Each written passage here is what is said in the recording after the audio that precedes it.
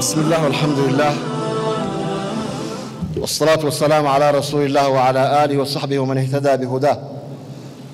يا أيها الذين آمنوا اتقوا الله حق تقاته ولا تموتن إلا وأنتم مسلمون.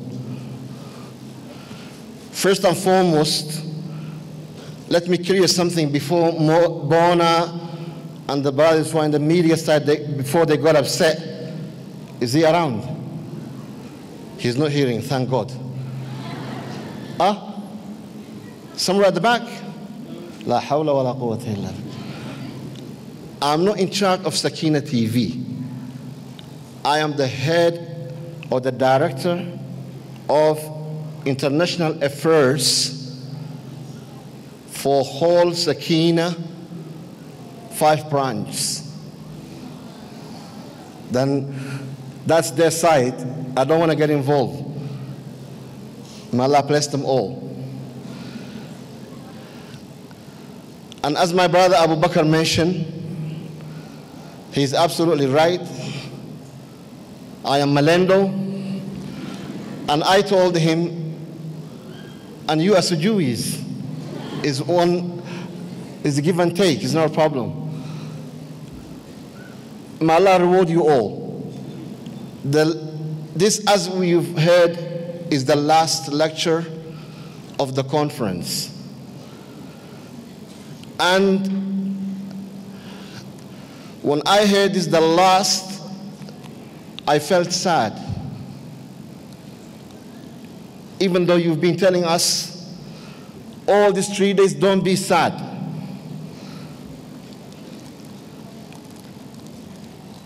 But may Allah subhanahu wa ta'ala make it easier, because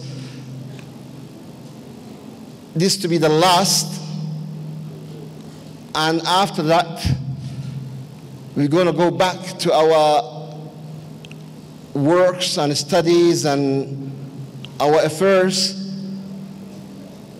But I hope inshallah we don't forget what we've been taught, and also this beautiful environment which you hardly find in this world. 3 days of remembrance of Allah subhanahu wa ta'ala, 3 days of gathering for Allah's sake subhanahu wa ta'ala, 3 days of learning what you've been taught from Allah subhanahu wa ta'ala and from his beloved Prophet alayhi salatu wassalam. And this last lecture is about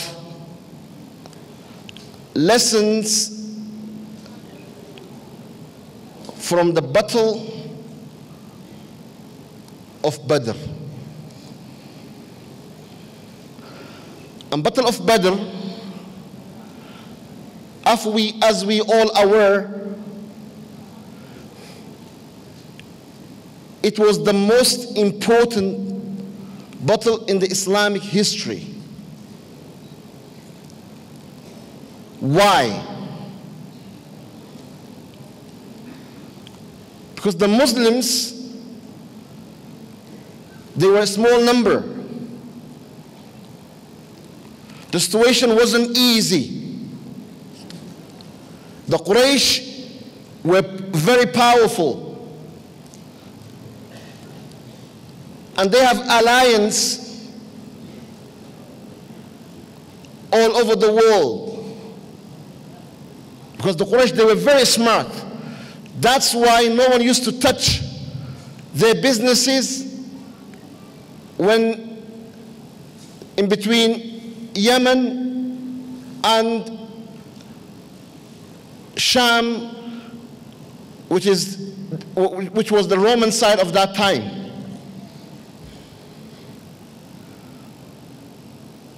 The Muslims, they were with Yahud, with the Jew in Medina.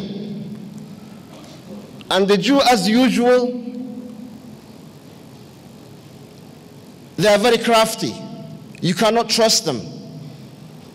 And that's how they dealt with the Prophet sallallahu alaihi wasallam in a lot of situations. Then you can see There were also hypocrites in Medina. And hypocrites, as you all are aware, are more dangerous than anything else. Why? Because they are in you. They are within you. They are praying with you on the same line. وَإِذَا قَامُوا إِلَى الصَّلَاةِ قَامُوا كُسَالًا. And if they come for the prayer, they are lazy. يُرَاءُونَ النَّاسِ. They came there to show that they are here, they are with you, they are on your side. But the reality is something else. The reality is something else. They are evil. And they are with the kuffar, with the disbelievers. And they are trying by any means to get rid of the Prophet ﷺ and his companions. That's how Allah SWT described them. And also, وَمِنْهُمْ وَفِيكُمْ سَمَّاعُونَ لَهُمْ. There are some weak Muslims also who listen to these people.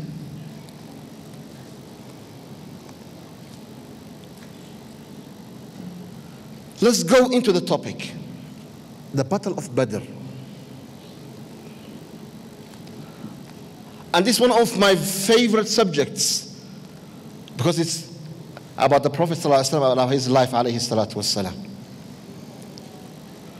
And I'm requesting all of you from this platform that please and please read the seerah of your Prophet sallallahu alaihi wasallam. And as I am aware, there's a lot of Malendo sheikhs who has recorded about the seerah of the Prophet sallallahu alaihi wasallam. But your Jewish sheikhs or Miswahili sheikhs, I don't know how far they recorded the seerah of the Prophet sallallahu alaihi wasallam. But also you can find, insha'Allah tabaraka wa ta'ala, in English. There is some recordings of Brother Yasir Qadi and other brothers who are very beautiful about the life of the Prophet sallallahu alaihi wasallam. Then it's very important that you read on regular basis and you regular basis about the life of alayhi salatu wasalam, and you should know everything about your Prophet sallallahu alaihi wasallam. And you should have a plan in life.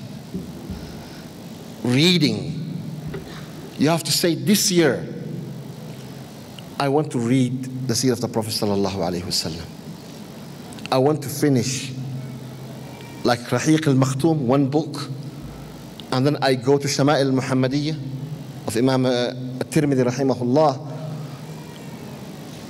and then you go further down to Seerah of Ibn Hisham and Seerah of Ibn Kathir and so on.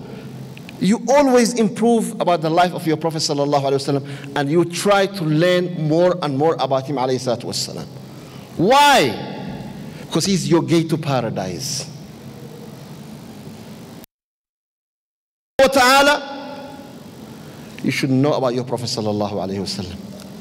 قُلْ إِن كُنْتُمْ تُحِبُّونَ اللَّهَ. If you love Allah subhanahu wa ta'ala, all of them. If you love Allah subhanahu wa ta'ala, فَاتَّبِعُونِي. Follow my way life. Follow my footsteps.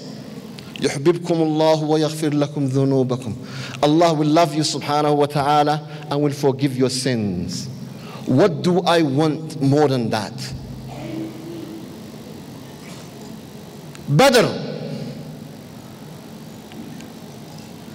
is the first battle that the Muslims gone into. And some people, they think that the Prophet ﷺ, that he used to like to fight. And he used to always think about fighting. No. Even this bottle, Allah subhanahu wa ta'ala planned it that way. But that's not what the Prophet ﷺ and his companions, they came out for. What did they came out for? I'm asking the guys. What did they came out for? To fight? Get the disbelievers? Yes. Yes, for the caravan. Why?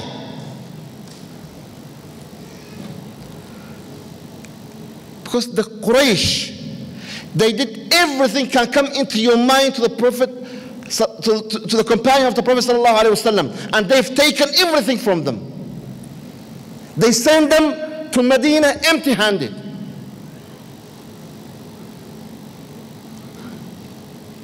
Whoever's going to go to Medina, leave everything behind. Even some of them, they took from them their wives and their children.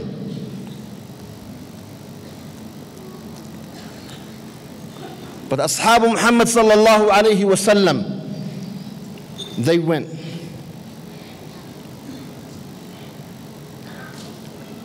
You took my wife, you took my children, fine. Keep them with you.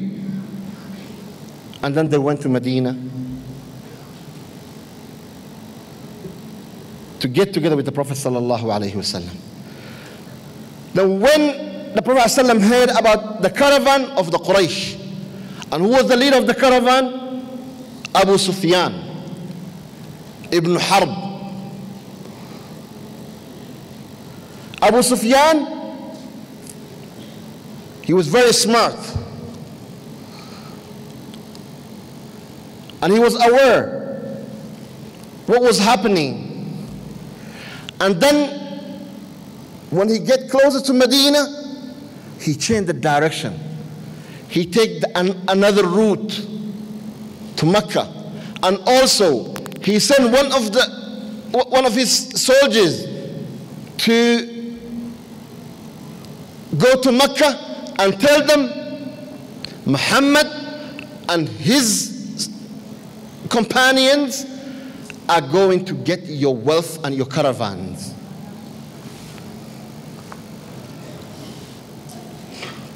Then the Quraysh, they get together with all their power, and we will see what was their number. Abu Jahl, he was the leader, and he is the one who put the things together. And they came out with 1,300 men. 1,300. 200 horses.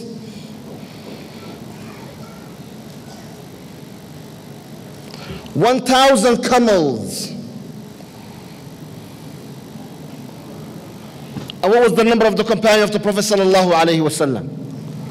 First, the Prophet sallam was expecting that the people with the caravan, they're about 40, the scholars, they say between 30 to 50. They differ. Some of them they say 35, some of them they say 40, some of them they say 45, and so on. Say between 30 to 40 people. And then he said, alayhi salatu wassalam, to the Sahaba, come out quick.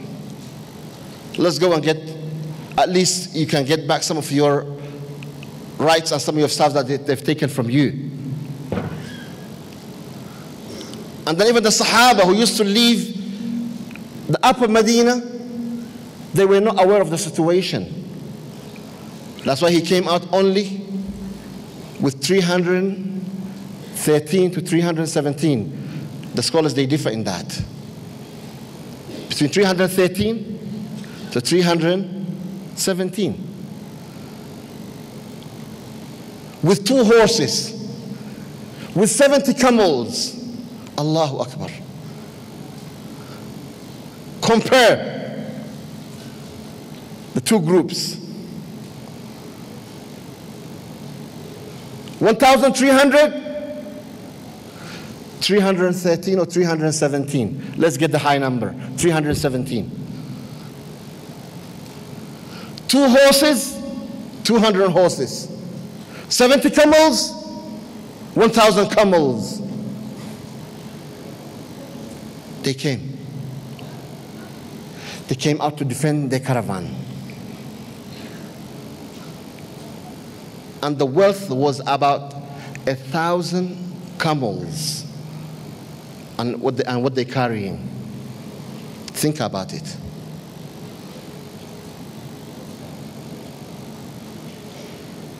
They came out to defend.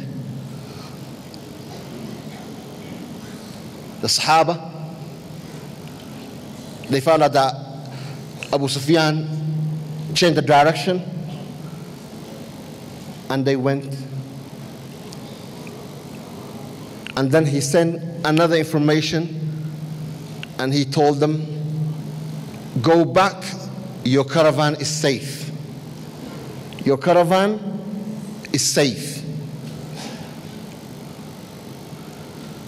Then what's going to happen to the companion of the Prophet ﷺ when they reach Badr? 150 kilometers from their home city. 150 kilometers.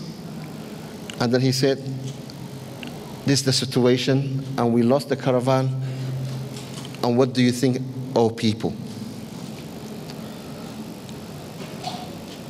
Then he, alayhi salatu wassalam, the best leader, he was not a dictator, alayhi salatu wassalam. He consulted the Sahaba. What do you think? What shall we do? And when the news reached to Abu Jahl and his team, what did they say? 300 went back. But Abu Jahl, may Allah curse him, what did he say? He said, no. There's no way back until we reach Badr and we party there and we enjoy ourselves and we drink and our girls, they dance for us because they're carrying everything with them. And for your information, the disbelievers, wherever they are the same. Anytime they are the same. Where we come from, you find them the same thing. Their life is drinking and dancing and womanizing. Nothing else. That's why the advertisement with nothing to do with woman, the advertisement is woman. The wheels of the car, like Continental, is the wheel car company, the tires. And you find in front of tires a naked woman. What naked woman to do with the tires? It's not makeup, but that's how they sell their business. And those days they were the same. There's not much different. He said, until we do that, we are not going to go back. Until also all the Arabs, they hear about us and what we do, and then everyone will be afraid of us. And your Prophet sallallahu alaihi wasallam, he consulted his Sahaba. Ashiru alayya ayyuhan nas. What do you think, oh guys? What do you think, oh gentlemen? And then, who stood up first? Abu Bakr. The man who was with the Prophet sallallahu alaihi wasallam in every affair.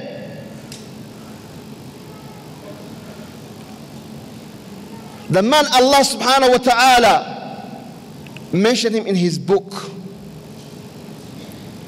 ثاني اثنين إذ هما في الغار إذ يقول لصاحبه لا تحزن. Don't be sad. إن الله معنا. Allah is with us. Don't be sad. That man, he stood up. He said, "O Prophet of Allah, go and we'll be behind you. We'll be behind you." Because of the time, I'm going to make it short. And then who stood up next? Umar ibn Khattab. He said the same thing. Go ahead and we will be behind you. Who got up said? Al-Miqdad. And he said, "O Prophet of Allah, we are not going to say how the Bani Israel said to their prophet Musa alayhi salatu wassalam, اذهب أنت وربك فقاتلا إنها هنا قاعدون. Go you and your Lord and fight. We are going to sit here. We are not going to say that, but we are telling you and we are saying to you, go you and your Lord and fight, and we are with you."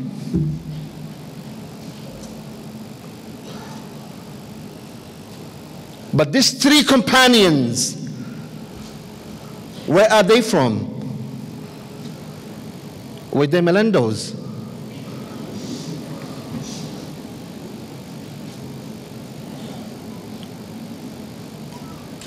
They were Melendos. They were all Muhajirin, right? That's our situation with you and us at the moment.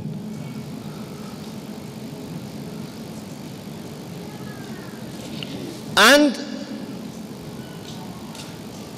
the Prophet ﷺ looked at the Ansar and he said, "Ashiru alayya ayyuhan nas."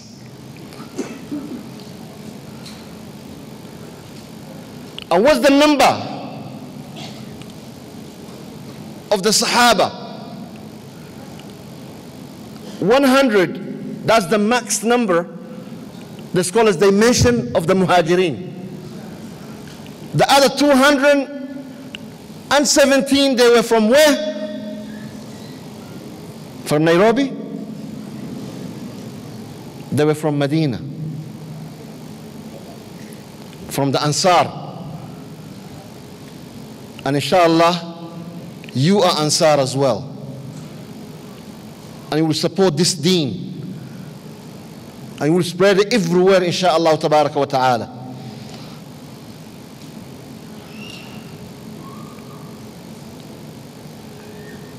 And then he said, Sa'd ibn Mu'adh got up. The man which on his death, the Arsh of Rahman shaked. He said, "Ya Rasulullah, la'allaka turiduna." Very smart people. He said, "You've heard the other companions. You heard the Muhajirin, what they said to you.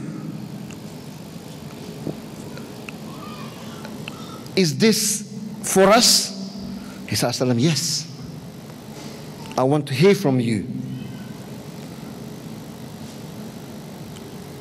And then he stood up. And what did he say? What did Sa'd said? "O Messenger of Allah, Allah has sent you to us with the truth, and we followed you, your commands, and we obeyed you, and you forbidden us, and we abstained from it. We have given you our pledges and our oaths that we will stand by you. No matter what the situation is, And by Allah, if you go through the oceans, we will be behind you. What does he mean by that? Because you know those Arabs, they were not from Mombasa. The Arabs of Mombasa, they know how to swim. Right? But those Arabs, they don't know. They are Bedouins, they are camel riders, like the Malendos.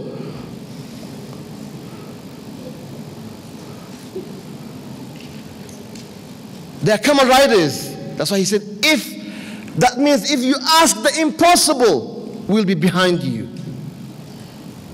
Even though we are not swimmers, we don't know how to swim, we have no sea around us. If you go through the sea, we'll be behind you. And he added to that, today is the day that Allah subhanahu wa ta'ala wants to show you that we are real men and we stick by our words. By Allah, we are very patient when it comes to fighting and very firm when it comes to the wars. Ansar, they were well known to that. Go ahead. We'll do the impossible. And then the Prophet ﷺ, the face shined, alayhi salatu wassalam. Then he said, let us go.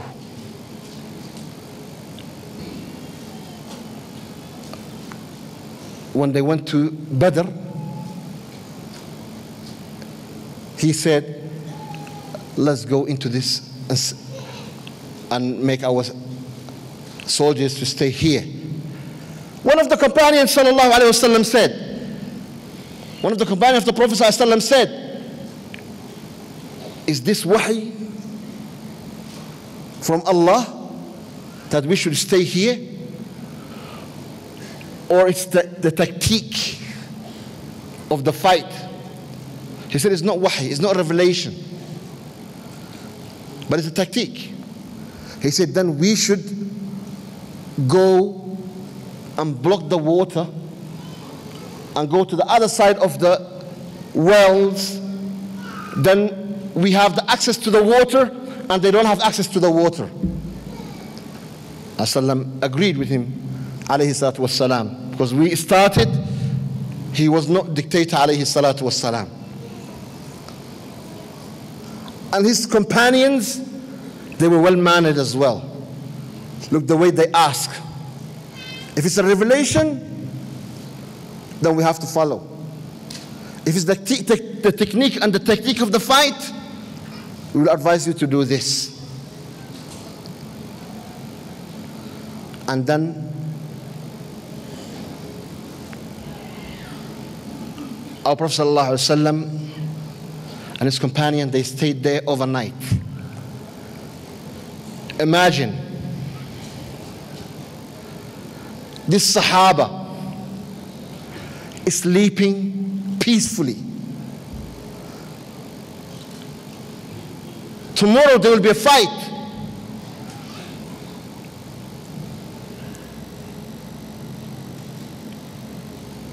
There will be blood. There will be death. But Allah subhanahu wa ta'ala gave them that peace and tranquility. Then they slept. And they get up in the morning. And they got ready. And then Abu Jahl and their women and their dancers and their people, they all came.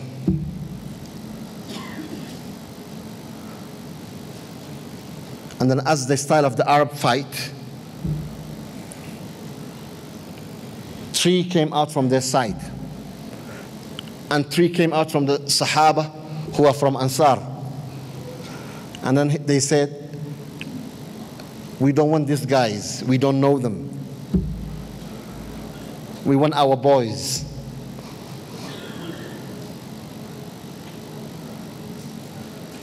And then Hamza and Ali, and who was the third Sahabi? Huh? Abu Ubaidah.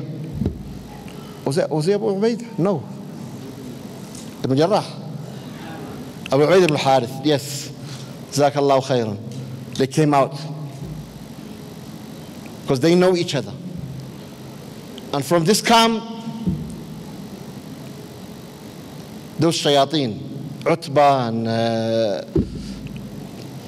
they came out. And subhanallah, they fight with their swords, and Ali and Hamza, they killed their opposition straight away. And then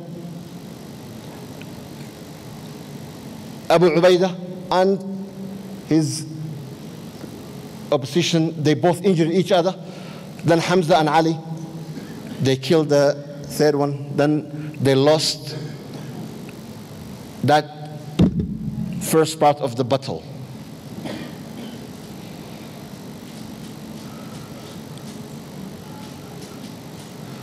When then the real fight started. The two groups went into each other. Think about it. 1,000 on one side and 317 on one side. They are 3 times double. Like the way now the girls are 3 times more than us, right? Guys, do you agree? No? But that's no without action. They are 3 times more than us.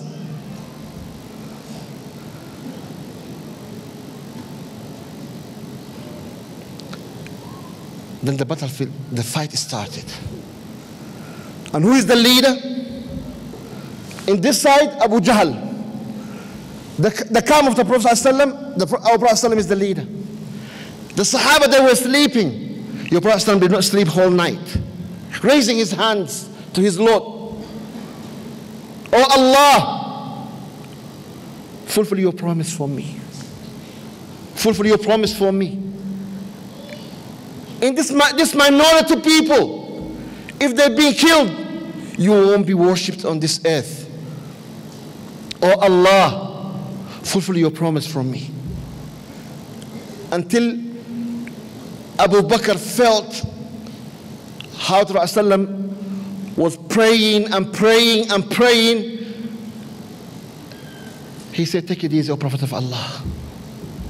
You've done your bit. And Rasulullah came into the battle. When the battle started, and then he said, Allahu Akbar. The support from the angels has came.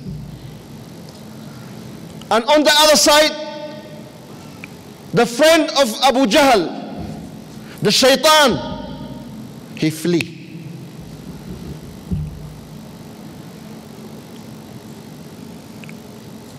And who does shaitan imitated when he was given the advice? Suraqat ibn Malik. That strong Sahabi. And then Abu Jahl find the shaitan is running. Where are you going? He said, I'm going. Inni ara ma la tarawun. I see what you cannot see. Because he see the angels. He's seeing the fight. It's getting stronger. And then Abdurrahman ibn Auf said, the two youngsters, they were on my right and on my left.